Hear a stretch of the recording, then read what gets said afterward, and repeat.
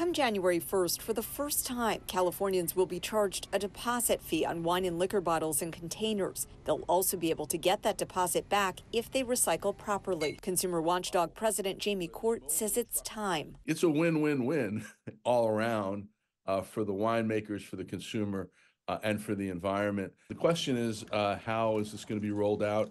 And how's it going to be worked? And the devil's in the details, and that's in the hand of the recycling regulators. CalRecycle Director Rachel Wagner. Where we would typically recycle is where you would recycle your bottles from your festivities. Which is where things get a little tricky. Are there enough centers for the volume of bottles that people are going to have to redeem? We recognize that for some, especially either very urban areas or very rural areas, that it is difficult to site recycling centers. It's for that reason that the legislation allows for retailers to get together and create dealer cooperatives, creating a system that will work for their individual communities. But that won't go into effect until early to mid 2025. Right now, retailers still have the option of paying $100 a day to opt out of in-store take-back. Until that ends in 2025, Californians can redeem their bottles at existing redemption centers, which may be few and far between, depending where you live. There is one recycling center at the edge of town in South San Francisco where you can go and recycle. That's the only